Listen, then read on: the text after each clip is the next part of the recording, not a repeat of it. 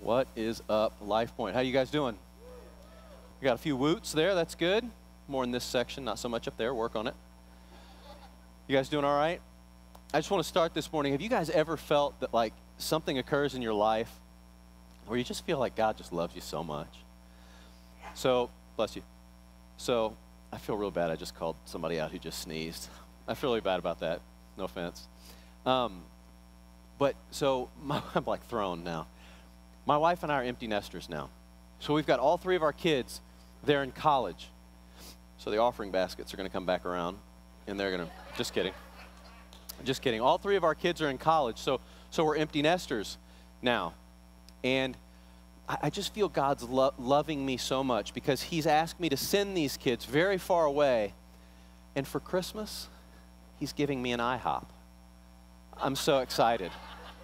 I mean, an international house of pancakes. He's giving me this. Now I look at my wife, Debbie, and I'm like, hey, hon, you know what would go good with that steak? Some pancakes. Hey, 18th and Broadway, that taco truck, you know what would go good with those tacos? Pancakes.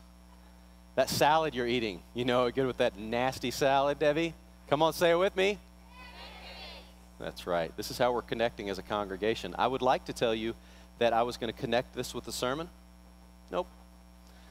Not going to happen. I'm just really excited that an IHOP is coming, and I wanted to somehow weave that in to the sermon. If it is your first time here, welcome. We don't always talk about flapjacks, as I used to call them as a kid, but we're glad you're here. A lot of the things that we do thinking of you. If you've been here before, it sure is good to see you again. We are in our series entitled Rumor Has It. Today in America, if you talk to the general public and you mention to them about God or faith, a lot of times you just get a shoulder shrug, a little bit of whatever. I don't know if you've run into that, but most of the time when you talk about faith or Jesus and God, you get that shoulder shrug. But throughout our series, we're talking about 5 simple truths. We're talking about Scripture alone, grace alone, faith alone, Christ alone, and God's glory alone. And today we get to talk about Christ alone, that claim that Jesus makes that he is the only way to God. Because rumor has it that these 5 simple truths that I just mentioned provide a core to the Christian faith and a life-changing approach to faith, life, and God. You guys ready to get started? All right, once upon a time, I've always wanted to start a sermon with once upon a time. It's a big day for me, guys. IHOP and once upon a time. It's okay to laugh, right? Once upon a time, there were 6 blind men, and they lived outside of a village. And one of the villagers came by and said, hey guys, there's an elephant in the village. Well, they didn't know what an elephant was. They'd obviously never seen an elephant. They'd never been around an elephant. So they said, hey, let's travel into the village and see what this creature, this elephant thing is. So they go down into the village, and they all walk up and they put their hands on the elephant. The first blind man says, the elephant is like a pillar, because he had put his hand on the elephant's leg. The second blind man says, no, the elephant is like a rope, because he had grabbed the elephant's tail. The third blind man said, no, the elephant is like one of those great big hand fans, right? Because he had grabbed the elephant's ear and felt it. Another elephant said, no, this thing is like a wall, because he just ran like kind of right into it, right? And had his hands on it.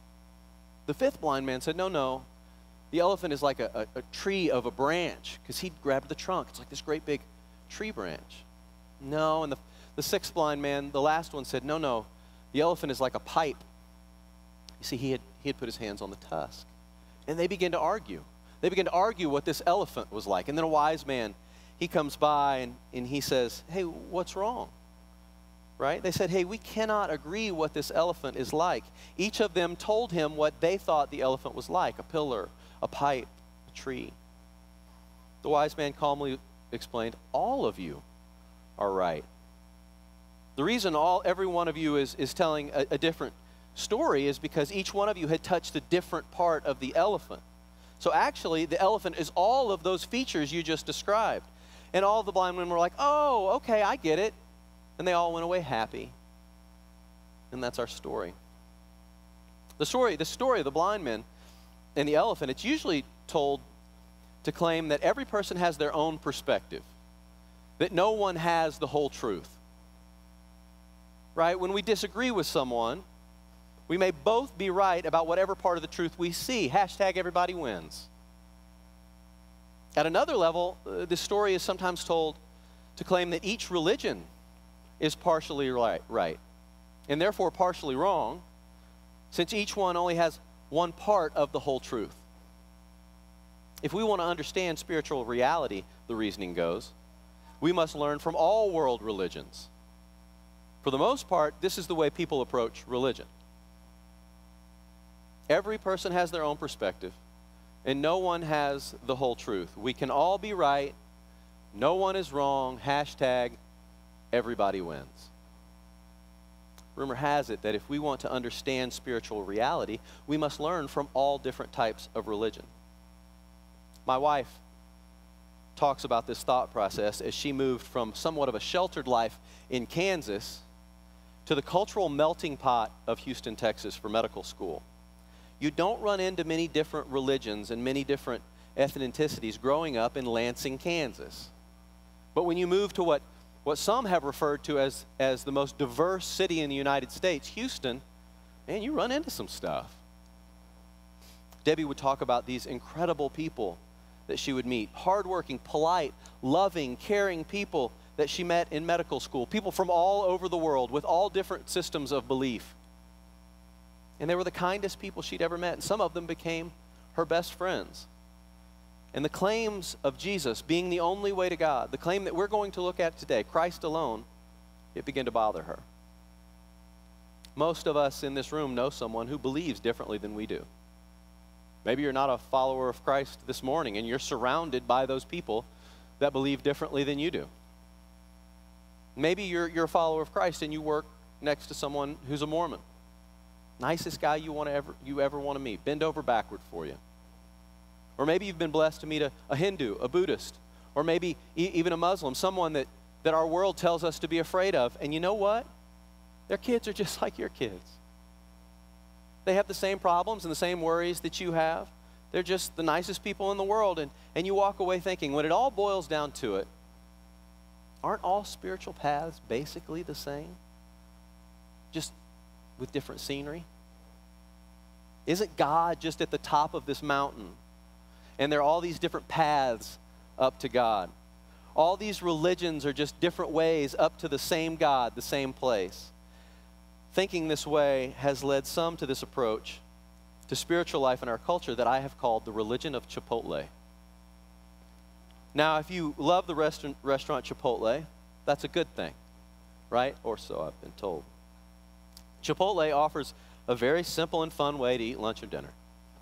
Okay? You walk up to the burrito bar. The guy there, he slaps down this tortilla the size of your head. It's not natural, right? And you get to look down at all the food options. There are all these food options, and you decide how to concoct your burrito. The ingredients are all laid out behind the glass, and you design the meal to fit your personal tastes, your personal preferences. Unfortunately, some people take that approach and apply it to their spiritual quest. In our culture, it's tempting to think that we can saunter up to the great burrito bar of the religious world and say something like this. You got your head-sized tortilla. And so what you're going to do with your religious preferences, you're going to say, I'll take some of that non-denominationalism, right? I like their energy, their cultural diversity. I like the regal nature of Roman Catholicism. Add a little bit of that. I kind of like that it seems ancient. There's a little mystery there, right? Give me a dash of Hinduism, right? I sure kind of like that open-endedness. You know, I can be reincarnated. I like a little of that. I like the calmness and detachment of Buddhism. Slap a little of that on there, right? I like my alone time. Or wow, Islam. That's got a lot of discipline to it. I could use some of that. Let's sprinkle a little of that in my religious burrito. But that judgment stuff, nope, that's too spicy. Keep that stuff out. And that Jesus is the only way to God salsa, I don't want that. I don't want to limit my options.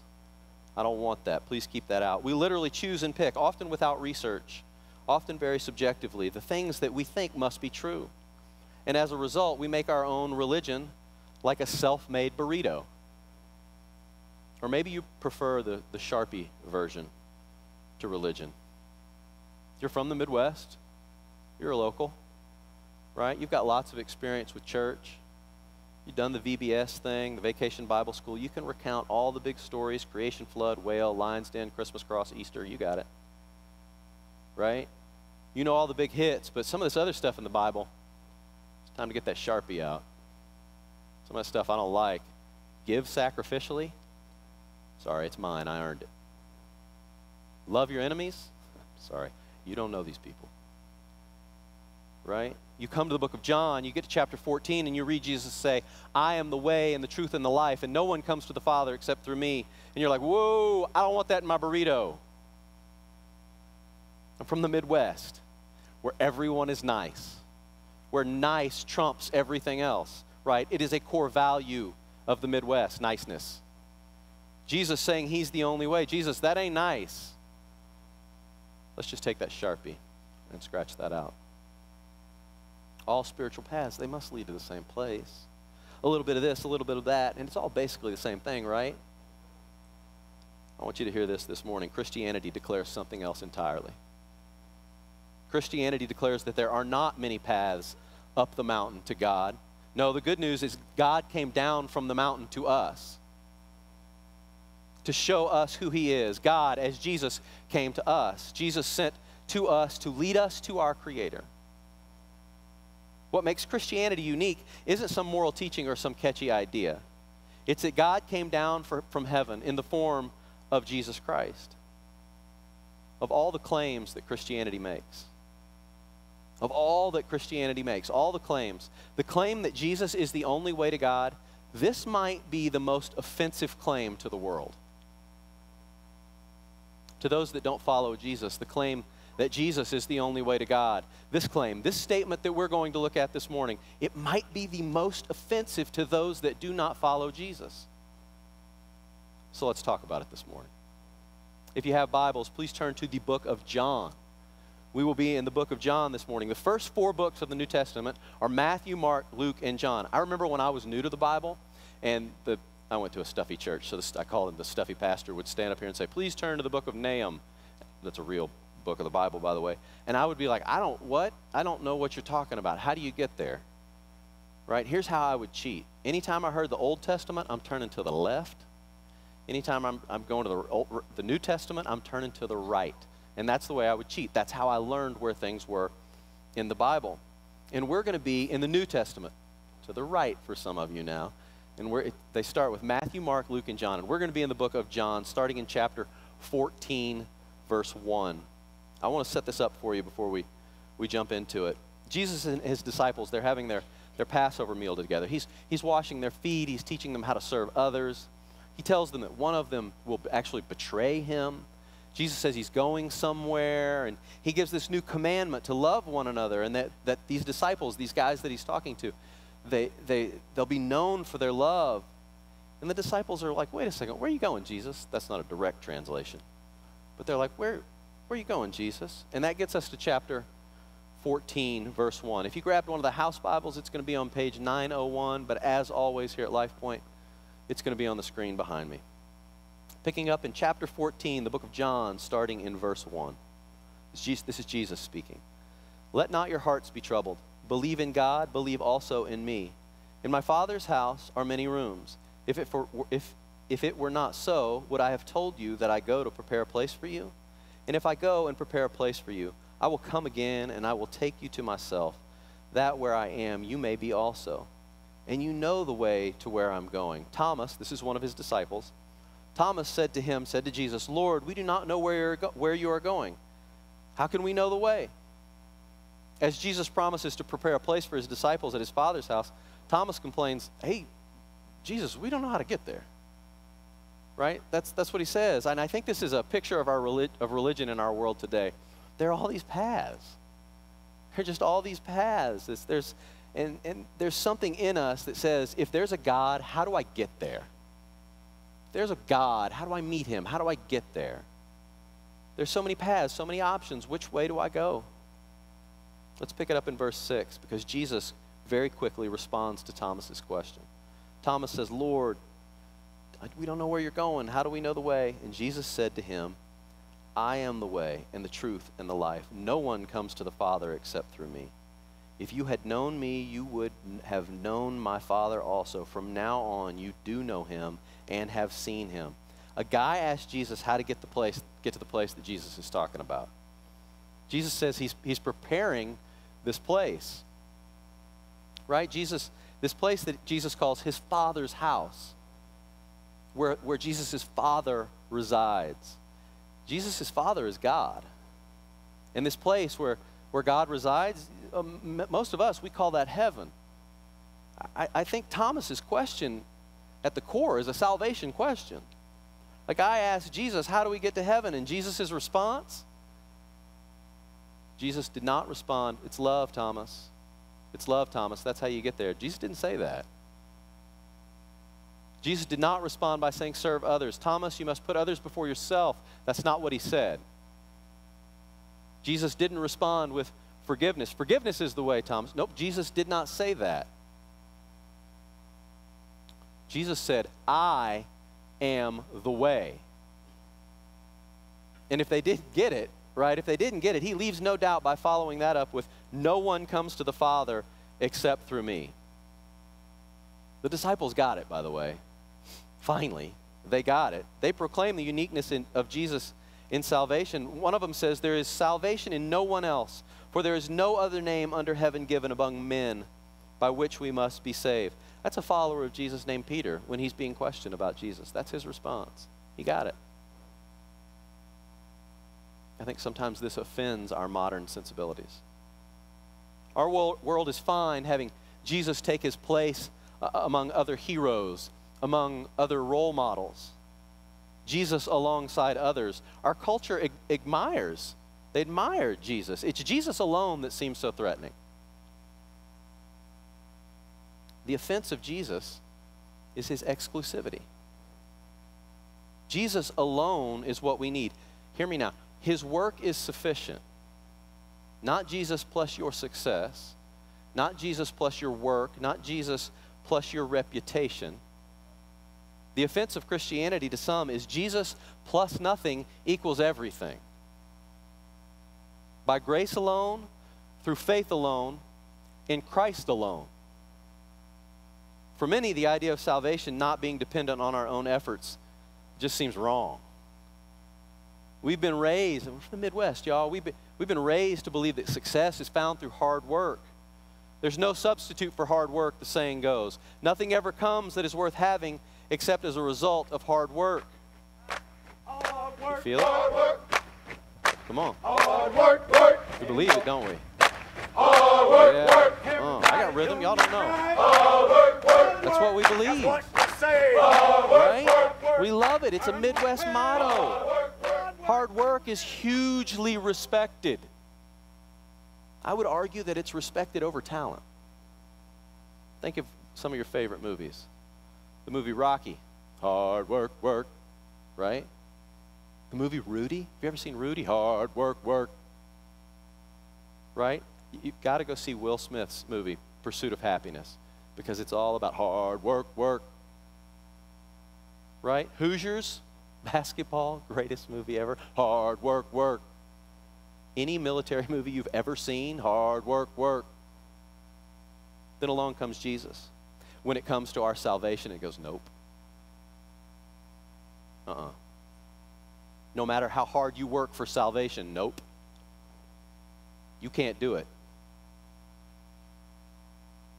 Because I've done it for you. I am the way, Jesus says, not you. The offense of Christianity to some of us is Jesus plus nothing equals everything. By grace alone, through faith alone, in Christ alone. All religions and philosophies, they say, this is the way. Let me show you the way. Only Jesus says, I am the way. Only Jesus offers us a relationship with a loving God. Only found through him. Embedded in every other religion or way of life, every other philosophy is some way of our finding God. But Jesus is not just your way to find God. He is God come to find you. What makes the gospel offensive to some, actually, I think, isn't who it keeps out, but actually who it lets in. You see, Jesus came to find you today. He came to find you today. No matter what you bring into this place, no matter what you're going through in life, Jesus finds us in a dark and a messy place, like doubt, depression, covered in our sin and shame. But I actually think that the shocking thing of the gospel is not who it excludes, but who it includes. Think of the worst person you could ever imagine. Think of the Hitlers, the Joseph Konis, the murderers, the rapists, the kidnappers. The God of the universe, the King of Kings, the Lord of Lords, looks upon those people and says, yes. I love those people too. Jesus came for all people. The most shocking thing about the good news of Jesus Christ is that he's available to everyone. Yes, Jesus is the only way to God. The Bible says it. Jesus said it. The earlier followers of Jesus said it. And I'm proclaiming it here at LifePoint some 2,000 years later. And that may sound exclusive to some of you, but I want you to hear the inclusivity of the good news as well. God loves you so much that he sent his son Jesus to die so that you can be reconciled to him. You are the reason Jesus came. You are the reason he took that cross upon his back. You are the reason he walked up that hill called Calvary and gave his life. There is only one king. There is no one like Jesus, and there is no one who can do what Jesus does. Some of us have been in church a long, long, long time. Some of you love the songs, you love the series, and I know you love the sermons. That was a joke, by the way. It's okay to laugh. Don't be scared. But sometimes I think we lose sight of why we're here. Sometimes we lose sight of why we're here, why we came in the first place. We lose sight of what we need most, and that's a relationship with Jesus Christ. You can't work for it. And it's only found in one place, Christ and Christ alone. The question is, what do we do with this? What do we do with this information? And I think it depends on how you walked in here this morning. How you deal with this, I think, depends on how you came in this morning. Because you're coming at this with a couple viewpoints. Maybe you say, hey, I'm a follower of Jesus, but I can't get on board with his exclusivity claims. Doesn't line up with what you think love is. It doesn't line up with what you think kindness is. That exclusivity, it doesn't line up with what you think it should be. And my question is, this morning to you is this: can you truly follow a man and not believe what he says? Think about that for a minute. Can you truly follow a man and not believe what he says? And to read the words of Jesus this morning, I am the way and the truth and the life. No one comes to the Father except through me. I don't think Jesus is offering us another option here. Following him and not his words. Friends, hear me this morning. That means you're not a follower at all. Maybe this morning you're not sure about Jesus anyway. Right? And saying that he's the only way, you want to keep your options open, and clearly Jesus ain't having it. Here's what I want to say to you this morning. Only Jesus is Lord, but only you can decide if he'll be Lord of your life. The only way to receive him is to take a risk and say yes. There's no way to prove that only Jesus is Lord until you receive him and give your life to him. The only way to receive him is to take a risk and say yes. Jesus once said, "Behold, I stand at the door and knock." If you'll let him in, he'll love you forever. He already does. My question for you this morning is, will you let him in? He gave his life for you. Will you turn to Jesus this morning? And there are so many of you. I can see it on your faces. There are so many of you that I look at here from here on stage with a smile on your face that just says, "Thank you, Jesus." Just says, "Thank you, Jesus. You were blind and now you see. You were lost and now you are found." You're all in. You're all good with Jesus and believe him when he says that he is the only way. I want you to hear something this morning. If that's you, I want you to listen up. The tighter that you hold on to the exclusivity of Jesus, the more inclusive your lives should become. Listen to me. The more you understand that Jesus is the only way, the more your time should be spent with people that don't look and act like you. Maybe it's time to drop that 4th Bible study and get to know your neighbor. Maybe it's time for you to leave the lunch table at school and sit with someone else. Maybe instead of avoiding that coworker, you seek them out. You let them see Christ in the way that you include them, not exclude them. Friends, the tighter you hold on to the exclusivity of Jesus, as you should, the more inclusive your lives should become. Shortly after Debbie graduated from medical school, she and I were in bed one night. She was reading her Bible and she turned to me, looked me dead in the eye, and she said, "You're right. It's a wonderful night for me." It's a big deal when the wife turns and says, "You're right." Right? My time had come. It was victory. Yes! I had no idea what she was talking about. But I responded like any husband would. I looked her in those big blue eyes and said, "Of course I am, dear. Of course I am." She turned and she said, No, you're right. Jesus is the only way." Since that moment, I have seen my wife hold the hands of dying people, and all she speaks about is Jesus Christ. I have seen her turn her back on more money, only to travel to the darkest places in the world to tell others about Jesus. I've watched tears roll down her face as she speaks of friends that simply won't receive the good news of Jesus Christ. I've watched patients leave her practice because when they show up for an appointment, she just can't keep Jesus off her lips. Friends, hear these words this morning.